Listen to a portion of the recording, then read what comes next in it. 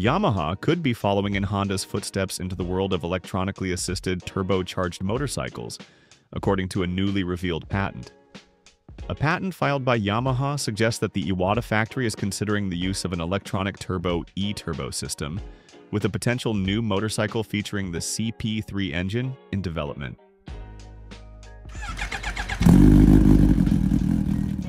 Honda made waves at EICMA last year when it presented the V3 concept, an innovative configuration with a more exciting aspiration system.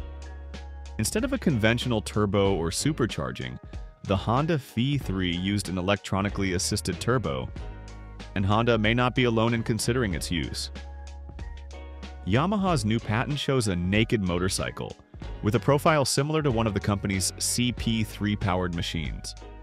Not many technical details are revealed, with the image only showing where and how the system would be integrated into the motorcycle, and how the intake, manifold, and powertrain would be positioned.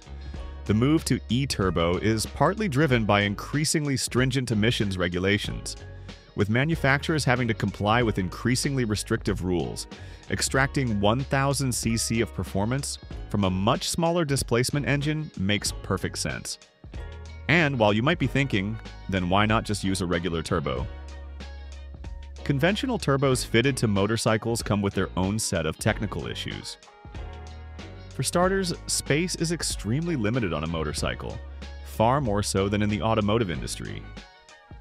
Switching to an e-turbo means you can, within reason, place the operational parts of the system in a location that is optimized to take advantage of the bike's slim packaging. Conventional turbos, which are most commonly driven by the exhaust gases from the engine, also suffer from two other drawbacks: heat and lag. Driven by exhaust gases, turbos can reach temperatures in excess of 1000 degrees Celsius, and so much heat being emitted from the components, on something as small as a motorcycle, can have a huge ripple effect. Exhaust-driven turbos also suffer from what's called turbo lag, which is a situation where the turbo will only deliver full power once the turbines in the turbo have reached optimum speed, or spooled up to use the colloquial terminology.